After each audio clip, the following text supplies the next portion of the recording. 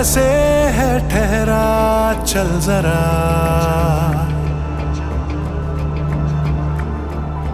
क्यों। হ্যালো বন্ধুরা, good morning সবাইকে। আমি আবারও বেরিয়ে পড়লাম পেহেলগামের উদ্দেশ্যে।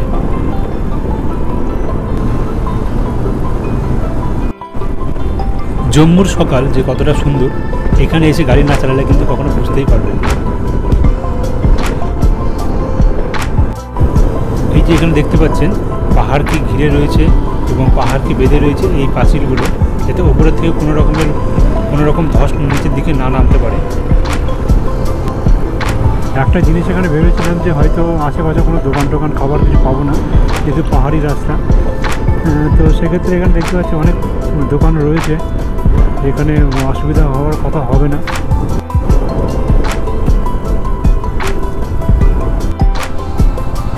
তো এই ভিডিওতে আমি আপনাদেরকে বলবো পেহেলগাঁওয়ে যাওয়ার মাঝে রাস্তায় কী কী রয়েছে এবং রাস্তা কেমন, তো কী কী অসুবিধা হতে পারে। আর এই ভিডিওটা কিন্তু অনেক লম্বা হতে চলেছে, আপনারা কেউ ভিডিওটা স্কিপ করে দেখবেন না, তাহলে অনেক কিছু কিন্তু মিস করবেন।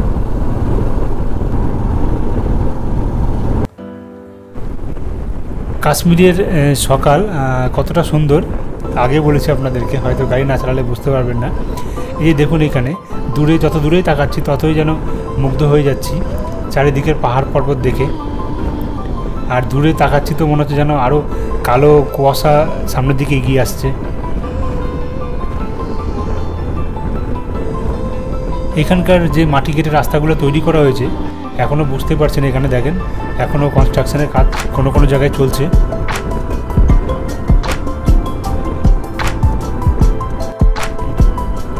জম্মু থেকে পেহেলগাঁও যাওয়ার রাস্তা মোটামুটি 233 কিলোমিটারের কাছাকাছি, আর এটা যেতে আমাদেরকে সময় লাগবে 10 ঘন্টা, তো আমরা ধরে রেখেছি। তো এখন যত তাড়াতাড়ি আমরা গাড়ি চালাবো তত তাড়াতাড়ি এখানে পৌঁছাবো। রাস্তা পরিষ্কার পরিচ্ছন্ন, কোনো অসুবিধা এখনও পর্যন্ত আমাদের হয়নি। আর আমরা অন্যান্য দিনের তুলনায় আজকে সকালবেলায় বেরিয়ে পড়েছি। কালকে আমাদের কাটরা থেকে বেরোতে কাটরা থেকে রুমে পৌঁছাতে অনেক দেরি হয়ে গেছিলো, তো কিছু করার নেই, সবসময় সাথ দেয় না আমাদের।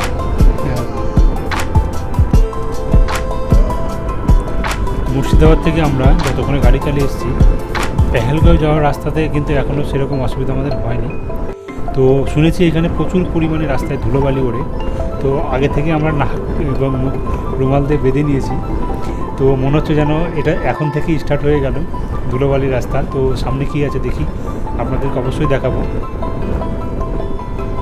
এইখানে গাড়ি চালাতে একটু অসুবিধা হচ্ছে আমার এখন, যত উপরের দিকে উঠছি তত একটু অসুবিধা যেন মনে হচ্ছে না আরম্ভ হয়ে গেল, গাড়ি যেন টানতে চাইছে না। তো প্রচুর পরিমাণে গাড়িতে লোড রয়েছে, তারপরে আমি এবং কবির খান রয়েছে দুজনে, এবং গাড়ির আমার পিছন দিকে একটা লম্বা ব্যাগ রয়েছে, টেল ব্যাগ রয়েছে। তো সেটা মাঝে মধ্যে নিচের দিকে নেমে যাচ্ছে। আমি অ্যামাজন থেকে এটা নিয়েছিলাম, তো খুব একটা ভালো কোয়ালিটির না, আমি লিঙ্ক দিয়ে দেবো, তো আপনারা দেখে নিতে পারেন এটা। তো আমি বলবো এটা যাতে আপনারা নেন এটা, কেননা খুবই খারাপ। এটা সামনের দিকে যখন গাড়ি টানছি পিছনের দিকে এটা নেমে যাচ্ছে। আমার লিঙ্কে দেওয়া থাকবে ডেসক্রিপশন বক্সে, আপনারা দেখতে পারেন।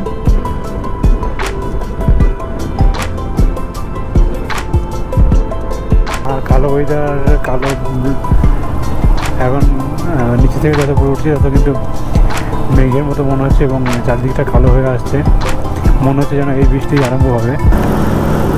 কখনো সাদা মেঘ, কখনো বৃষ্টি, আর এখানে বৃষ্টির ফোঁটা কিন্তু খুব বড় বড়। আর এখানে দেখুন বৃষ্টি কিন্তু আরম্ভ হয়ে গেছে বলতেই। তো এখনও আমরা রেনকোট পরিনি, তো সামনে কোথাও দাঁড়িয়ে আমাদেরকে রেনকোটটা পরে নিতে হবে।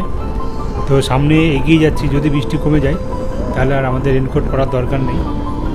এখানে ওয়েদার কন্টিনিউয়াসলি পরিবর্তন হচ্ছে, ঠিক বুঝে ওঠা যাচ্ছে না, তো দেখা যাক কী হয়। পেহেলগাঁও যাওয়ার রাস্তা কিন্তু খুবই সুন্দর, যতক্ষণ আপনি এখানে গাড়ি না চালাবেন বুঝতে পারবেন না।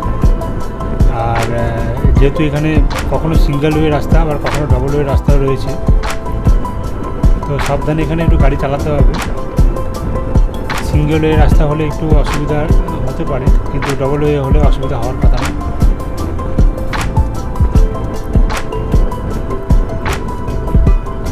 তো বন্ধুরা দেখতে পাচ্ছেন এখানে যে প্রাকৃতিক পরিবেশ কতটা সুন্দর। এখানে যত দূরে তাকানো যায় শুধু পাহাড় আর পাহাড়, আর ঠান্ডা শীতল পরিবেশের মধ্যে যে বাইক চালাচ্ছি। তো আমি যতদূর চেষ্টা করব ভিডিও এডিটিংয়ের সময় সম্পূর্ণ ভিডিও দেওয়ার। এই যে সবিক বেরিয়ে গেল সামনে।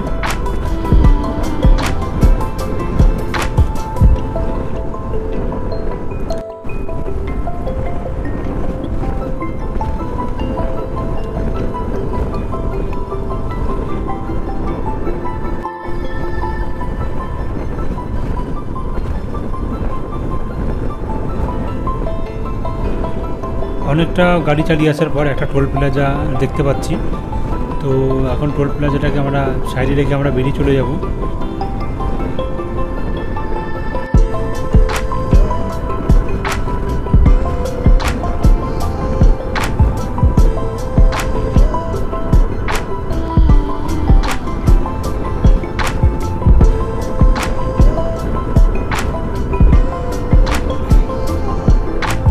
শুধু একবার এর দৃশ্যটা দেখুন, এত সুন্দর লাগছে, যেন মনে হচ্ছে মোটর সাইকেল দাঁড় করিয়ে এখানেই কয়েকটা ছবি তুলে নিই। কিন্তু আমাদের এখানে দাঁড়ালে হবে না, আমাদেরকে খুব তাড়াতাড়ি পৌঁছাতে হবে পাহালগামে।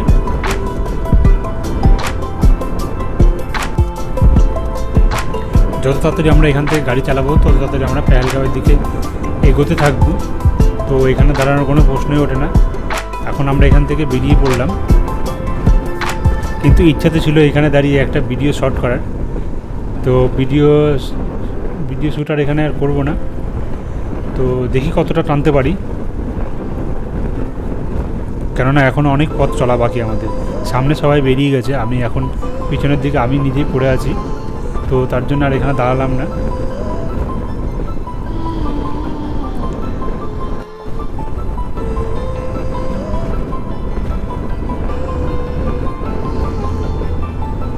এখন এমন একটা জায়গায় এসেছি, তো অনেকক্ষণ ধরে রাস্তায় ফেসে রয়েছি। সামনে অনেক গাড়ি রয়েছে, 10-15 মিনিটের ওপর হয়ে গেল।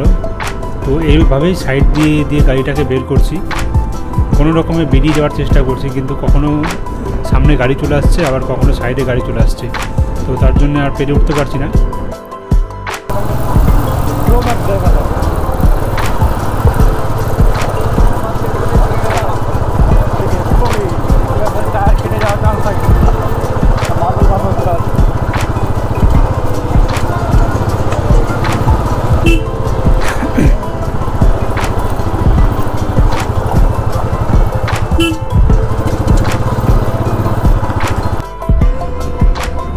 প্রচুর লম্বা লাইন রয়েছে গাড়ির, তারপরেও সাইড দিয়ে আমি গাড়িটাকে বের করে নিয়ে যাওয়ার চেষ্টা করছি বারবার।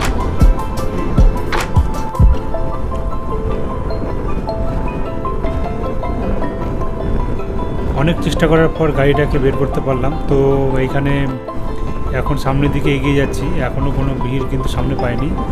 আর একটা শাখো, এই সমস্ত ব্রিজগুলো মানে এই সমস্ত শাখাগুলো আমরা ইউটিউবে অনেক শর্টে দেখেছি, তো দেখতে বেশ ভালোই লাগে। তো এখন বাস্তবে সেটাই আমি রিয়েলাইজ করছি আর কি, যেটা ইউটিউবের বিভিন্ন শর্ট ভিডিওতে আমরা দেখি। তো তাছাড়াও অন্যান্য প্রাকৃতিক পরিবেশ কিন্তু খুবই সুন্দর।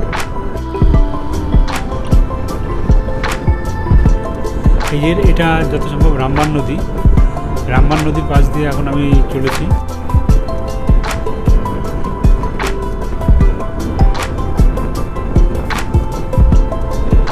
যতটা আশা করেছিলাম যে রাস্তা মনে হয় ভালো হবে, কিন্তু যত উপরের দিকে যাচ্ছি তত রাস্তা কিন্তু খারাপ হতেই চলেছে।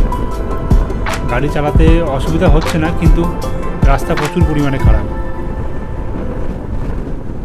আর তার সঙ্গে তো ধুলোবালি রয়েছেই।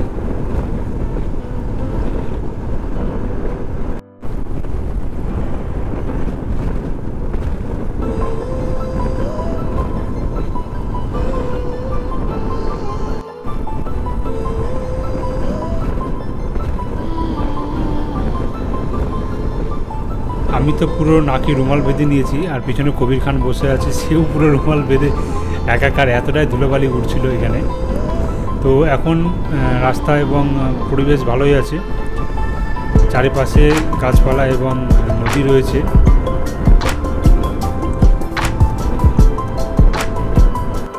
যত দূরে চোখ যাচ্ছে শুধু পাহাড় আর পাহাড়, আর অন্ধকার কিছুটা হলেও কমেছে এখানে।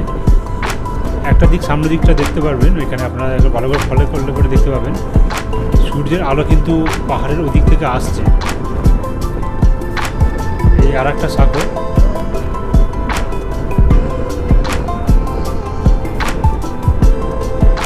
দৃশ্য।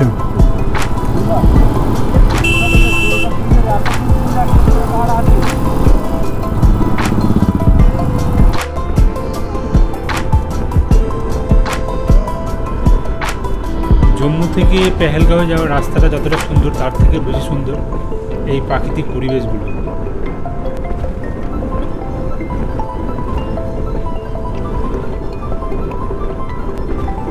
হালকা হালকা সূর্যের ছটা আর পাহাড়ের স্পর্শতা। এই যে আমাদের সঙ্গে রয়েছে এই ভাইটা, এও বেশ ভালোই গাড়ি চালায়। তো এখনও পর্যন্ত কিন্তু আমরা একসঙ্গেই চলেছি। আমরা ছুটে গেছিলাম মাঝখানে, তো একসঙ্গে তো যাওয়া সম্ভব না, কারণ রাস্তা খুবই ছোট। তো কেউ কখনো আগে বেরিয়ে যাচ্ছে বা আমি কখনো আগে বেরিয়ে যাচ্ছি, এইভাবেই চলছে।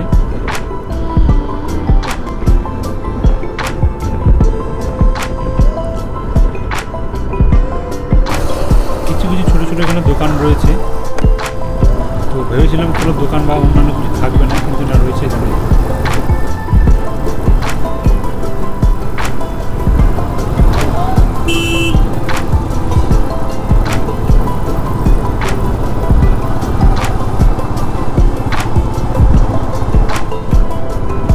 কালকে এখানে প্রচুর পরিমাণে বৃষ্টি হয়েছিল, তো বৃষ্টি হওয়ার জন্য রাস্তা কোনো কোনো জায়গায় খারাপ রয়েছে, তবে সম্পূর্ণ রাস্তা খারাপ হয়নি এখন। এই একটা লম্বা ব্রিজ, আমরা যতগুলো ব্রিজ পার করলাম তার মধ্যে এটা একটা লম্বা ব্রিজ। এছাড়াও টানেল তো রয়েছেই, টানেল অনেকগুলো পার করেছি। তো বড় টানেল ছিল একখানা, আর আশা করি সামনে আর কোনো টানেল নেই।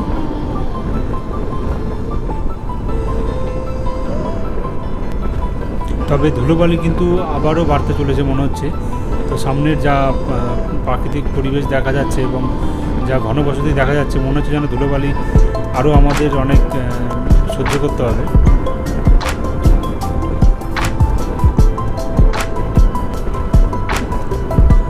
আমাদের গ্রুপে কিন্তু অনেকজনাই রয়েছে, তো তার মধ্যে কেউ ত্রিপুরা থেকে রয়েছে, কেউ বা দিল্লি, আর কেউ বা নাগপুর থেকেও রয়েছে।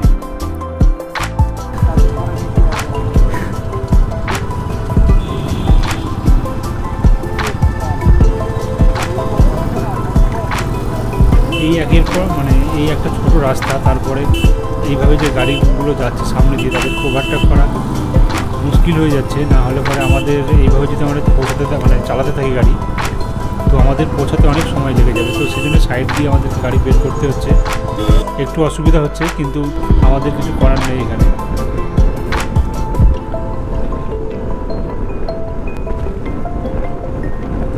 তো সমস্ত কিছুকে পিছনে ফেলে রেখে আসলাম আবার। এখন বেশ রাস্তা ভালো আছে, এখন গাড়িটা কিছুটা টেনে নেবো। মনে হচ্ছে সামনে একটা টানেল রয়েছে, হ্যাঁ সামনে আর একটা টানেল। এবার টানেলটার মধ্যে যাওয়ার পর এর আগে যে টানেলটা ছিল সেটা কিন্তু অনেক বড়, দেখি এটা কত বড়।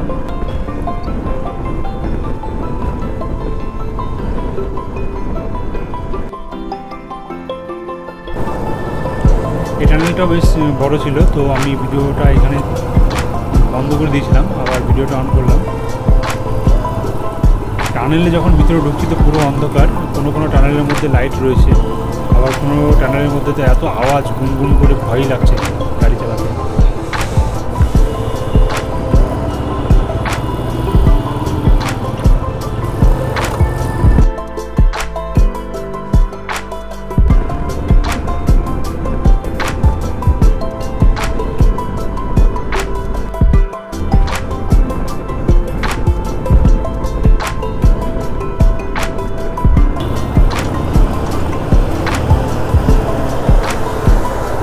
যে সমস্ত রাস্তাগুলো দেখতে পাচ্ছেন, এগুলোতে গাড়ি উপরের দিকে উঠাতে হয়। তো মানে ফার্স্ট গিয়ারে চেষ্টা করবেন যে ফার্স্ট গিয়ারে ওঠানোর, না হলে পরে গাড়ি পিছনের দিকে গড়িয়ে যাবে, তো একটু অসুবিধা হবে।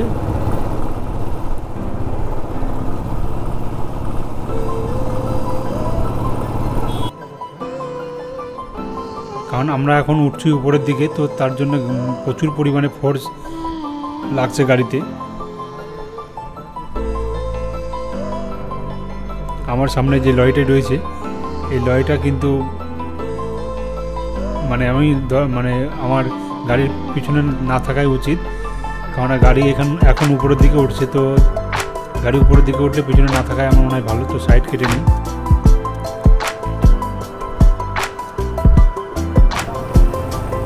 এই জায়গাটা দেখুন একবার, গাড়িগুলো উপরের দিকে উঠতে কতটা কষ্ট ওদের মানে গাড়িটাকে করতে হচ্ছে। তো আমার গাড়ির অবস্থা তাই একই, উপরের দিকে উঠতে প্রচুর ফোর্স লাগছে। আর পিছনে তো কবির খান বসে রয়েছে, এছাড়াও গাড়িতে প্রচুর পরিমাণে লোড রয়েছে, তো একটু অসুবিধা হচ্ছে। তো উপরে সমতলে মানে উপরে সমান জায়গায় চলে গেলে আর এরকম অসুবিধা হবে না, যেহেতু নিচ থেকে উপরের দিকে উঠছে তাই একটু অসুবিধা হচ্ছে।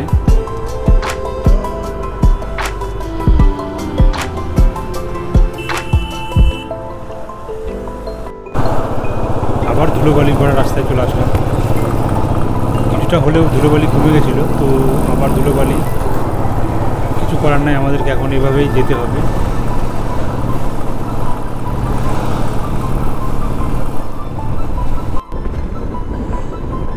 আমি চাইলে পরে কিন্তু এই যে ভিডিওটা আপনারা দেখছেন, তো সম্পূর্ণ ভিডিও আমি কেটে দেখাতে পারতাম, তো এই কারণে আমি আপনাদেরকে ভিডিওগুলো দেখাচ্ছি যে জম্মু থেকে পেহেলগাঁও যাওয়ার রাস্তাটা কেমন হবে।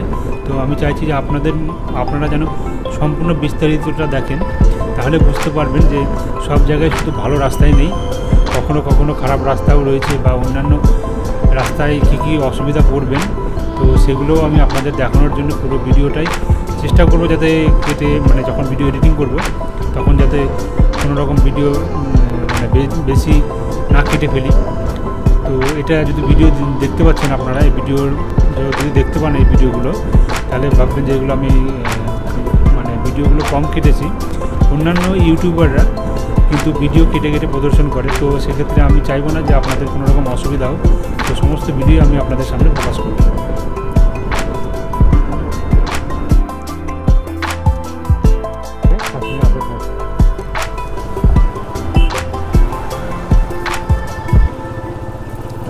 আমার পিছনে মানে আমার গাড়ির পিছন দিকটাতে যে টেল ব্যাগটা লাগানো ছিল, তো টেল ব্যাগটা কিন্তু খুলে পড়ে যাচ্ছে, তো সামনে কোথাও গিয়ে আমাকে ওটা ঠিক করতে হবে ইমিডিয়েট, না হলে পরে কিন্তু আমার গাড়ি নিয়ে যাওয়া সম্ভব হবে না। তো দেখি সামনে কোনো দোকান টোকান বা মোটরসাইকেল সারানোর কোনো দোকান পাই কি না। এখানে তো পাওয়া সম্ভব না, যা মনে হচ্ছে এখনও পর্যন্ত পাইনি। অনেকটা গাড়িতে চালিয়ে চলে আসলাম 100 কিলোমিটারের কাছাকাছি, এখনও পাইনি। দেখি সামনে কি আছে।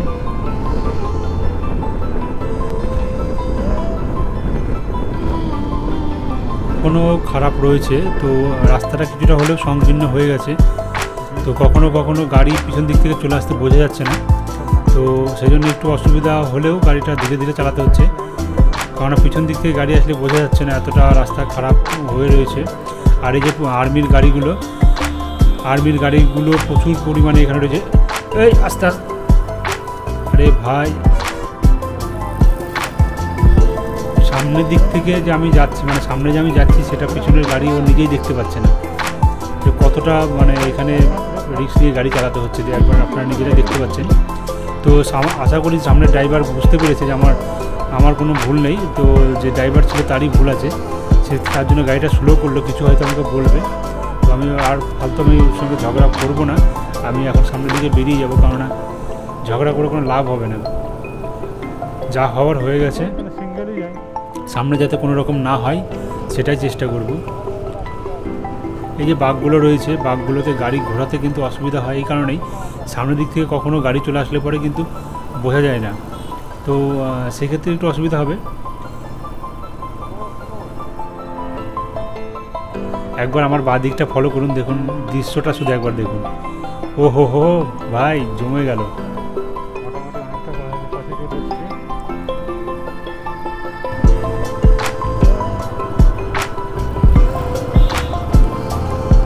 উপরে আর উপরে, উপরে আর উপরে, এইভাবেই আমাদেরকে এখন পার করতে হবে মনে হচ্ছে।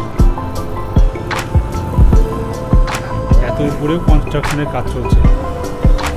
তবে হ্যাঁ, এখানে জলগুলো ছেটাচ্ছে, ভালো হচ্ছে, তাতে কি ধুলোবালিগুলো একটু কম উঠবে, না হলে এত ধুলোবালি উঠছে যে গাড়ি চালাতেই অসুবিধা হচ্ছে।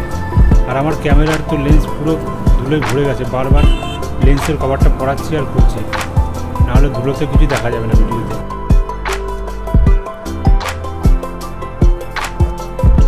ধুলোবালি কিছুটা কমে গেছে, এখন রাস্তা বেশ ভালোই পরিষ্কার আছে।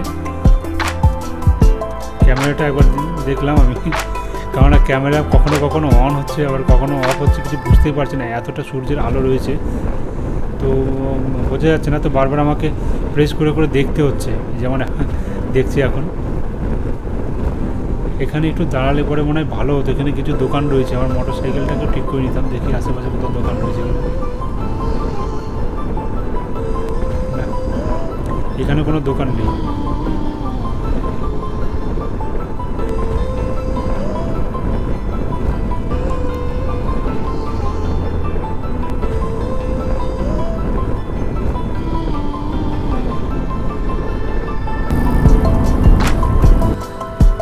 ওহো হো ভাই, দেখো একবার ভিডিওটা দেখো, এতটা সুন্দর প্রাকৃতিক পরিবেশের মধ্যে দিয়ে আমি গাড়ি চালাচ্ছি, আমি নিজেও কল্পনা করতে পারছি না যে এত সুন্দর। আর এইখানে যে নদী বয়ে চলেছে, নদী তো ঠিক না, একটা নালার মতো যাচ্ছে, কিন্তু সেই জলটা দেখে এতটা সুন্দর লাগছে। আর উপরের যে সূর্যের কিরণ আর চারপাশের যে প্রাকৃতিক পরিবেশ, গাছপালা এবং সবুজের মধ্যে দিয়ে গাড়ি চালানো, অসাধারণ দৃশ্য।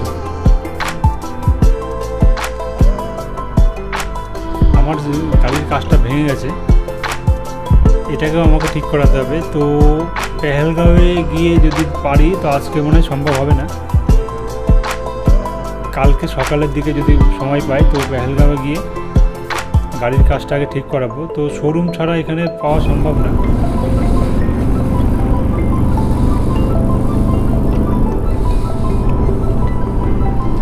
এখন গাড়ি চালাচ্ছে কবির খান, বারবার আমাদের সামনে গাড়ি চলে আসছে, চেষ্টা করছি তাদেরকে ওভারটেক করে যাওয়ার, কিন্তু সম্ভব হচ্ছে না। রাস্তাটা কিছুটা সংকীর্ণ রয়েছে এখানে, তো সেই সাথে একটু আমাদের অসুবিধা হচ্ছে।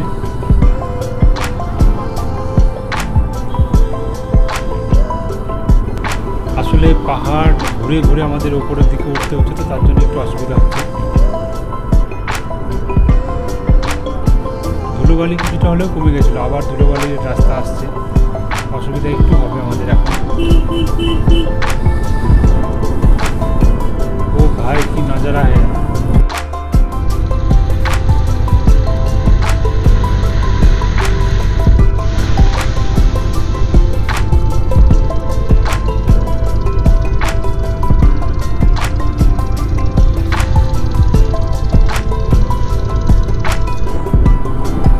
যেন মনে হচ্ছে যেন আকাশ আর মাটি এক জায়গায় মিশে গেছে, এমন একটা জায়গায় রয়েছে এখন।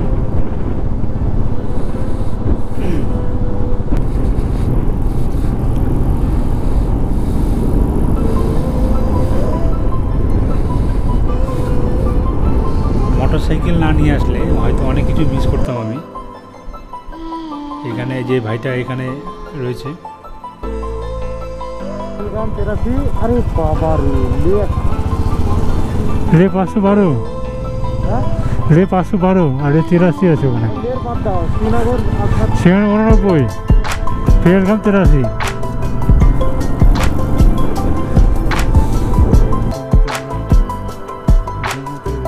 সন্ধ্যা প্রায় হতে চলেছে আর এখনও আমরা গাড়ি চালিয়ে যাচ্ছি, কখনো অন্ধকার হয়ে আসছে আবার কখনো আলো বেরিয়ে আসছে, কিছুই বোঝা যাচ্ছে না। তো এখন আমি পেহেলগাঁওয়ের প্রায় কাছাকাছি চলে এসেছি। আর এই পেহেলগাঁওয়ে ঢোকার সময় রাস্তাটার ভিডিওটা একবার দেখেন, এত সুন্দর লাগছে।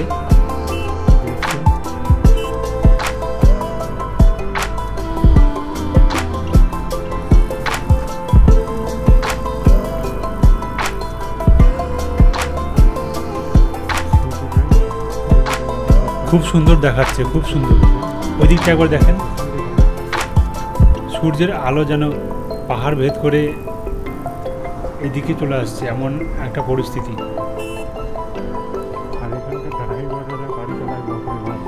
রাস্তাও কিন্তু এখানকার একদম অসাধারণ।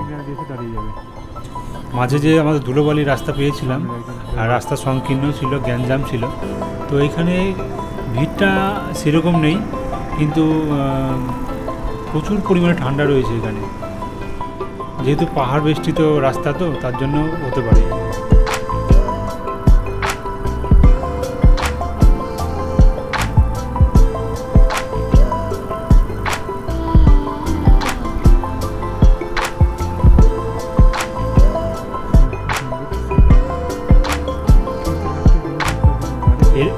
এইরকম রাস্তা কিন্তু অনেকটাই আমাদেরকে অতিক্রম করে আসতে হলো আর কি।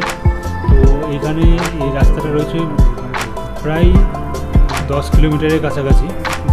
এখনও আমরা এই রাস্তাটা শেষ করতে পারিনি।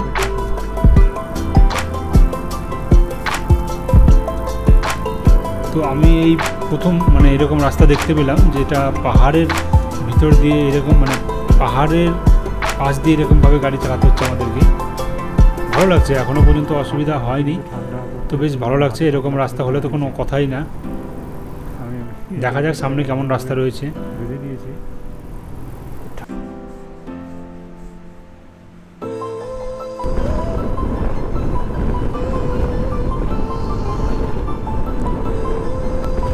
কিছুক্ষণ আগে আমরা দেখলাম যে পাহাড়ের মাঝ দিয়ে যখন আমরা রাস্তা দিয়ে আসলাম, তখন মনে হচ্ছিল যেন এই সন্ধ্যা হয়ে গেছে। দেখুন একবার, প্রকৃতির কি খেলা। আমরা ওইখানে মনে হচ্ছিল যেন সন্ধ্যা হয়ে গেছে। এইখানে আসার পর যেন মনে হচ্ছে আবার সকাল হয়ে গেছে। কি আর বলবো, কখনো সন্ধ্যা হচ্ছে, কখনো সকাল হচ্ছে, এইভাবেই চলছে এখনো আমাদের গাড়ি চালানো।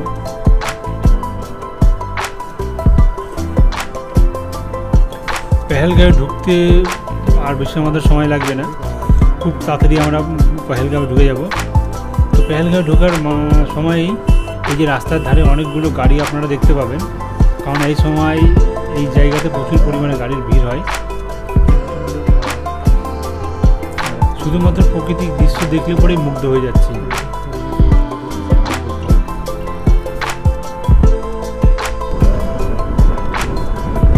অন্ধকারে যে সূর্য ডোবার যে দৃশ্যটা, কোনোদিন আমি ভুলবো না, এত সুন্দর লাগছে দেখে। এই দিকটা একবার দেখুন, পাহাড়ের উপরে ধোঁয়ার মতো, কুয়াশার মতো বেরোচ্ছে, আর এই দিকটাতে সূর্য, কোনো কথাই হবে না। গাড়ি আসতে চলে,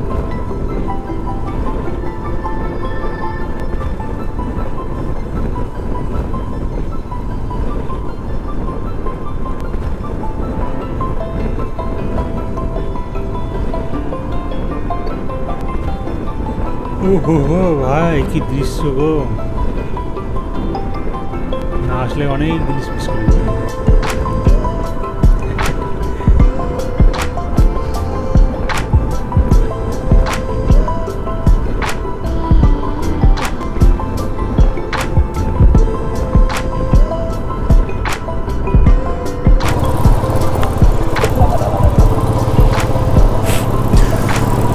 তো হ্যালো বন্ধুরা, আমি এই চলে এসেছি মোটামুটি 2.5 কিলোমিটার রয়েছে পেহেলগাম।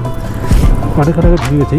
তো শ্রমিকরা আমার সামনে গেছে, ওরা গিয়ে এখন একটা হোটেল নিয়েছে, আমি সেখানেই যাচ্ছি। আর এখানে মানুষ ধাবা বলে কোনো একটা ধাবায় বসে আছে ওরা।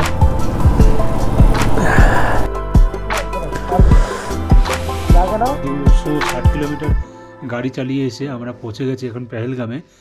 পেহেলগাম থেকে মোটামুটি 10 কিলোমিটার মতো, 10 থেকে 20 কিলোমিটার ভিতরের দিকে আমরা একটা হোটেলে ভাড়া নিয়েছি। হোটেলের ভাড়া হচ্ছে 1100 টাকা করে, আর হোটেলের নাম হচ্ছে ইডেন গার্ডেন, তাই তো? হ্যাঁ, ইডেন গার্ডেন হোটেলের নাম। আমি প্রথমে ভেবেছিলাম হয়তো এটা কলকাতার ইডেন কোনো হবে, হয়তো খেলার মাঠ। তারপরে এই নিয়ে অনেক মজা হলো আমাদের মধ্যে। এখন আমরা রয়েছি এখন হোটেলে, পাশেই সব রেস্টুরেন্ট অ্যান্ড হোটেল রয়েছে, সেখানে আমরা খাওয়া দাওয়া করে এখন চলে এসেছি। এখন মোটামুটি রাত্রি 11টা বাজে। আজকের যে রাস্তা ছিল সেটা কিন্তু আমাদের এই যতদিন পর্যন্ত গাড়ি চালাচ্ছি তার ভিতরে একটা কঠিনতম রাস্তা। এখানে ধুলো বালি এবং রাস্তা অফ রোড পুরোটাই। তো গাড়ি চালাতে একটু অসুবিধা হয়েছে, আমি আর কবির দুজনে মিলে অল্টারনেট করেই গাড়ি চালিয়েছি আজকে। কেননা যতটা গাড়ি চালানো দরকার তার থেকে মনে হয় চালানো এই রোডে একটু কষ্টকর, তো তার জন্য দুজন অল্টারনেট করে চালিয়েছি। আর এছাড়াও রাস্তা খুবই খারাপ, মোটামুটি ভালোই আসলাম আমরা, কিন্তু 70 কিলোমিটার পর থেকে রাস্তা প্রচণ্ড খারাপ হতে লাগলো এবং ধুলোবালি খুব উঠতে লাগলো। তো নাকে রুমাল বেঁধে নিয়েছিলাম দুজনেই। আর মাঝে একটা পেট্রোল পাম্প, একটা পেট্রোল পড়বে, আর কিন্তু 4-5টা টানেল পড়বে।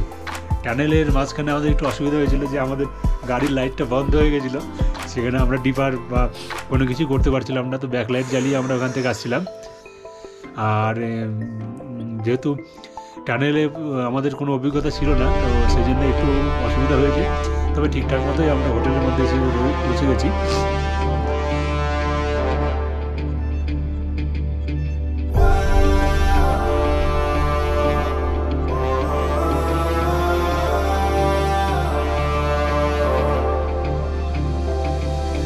क्यों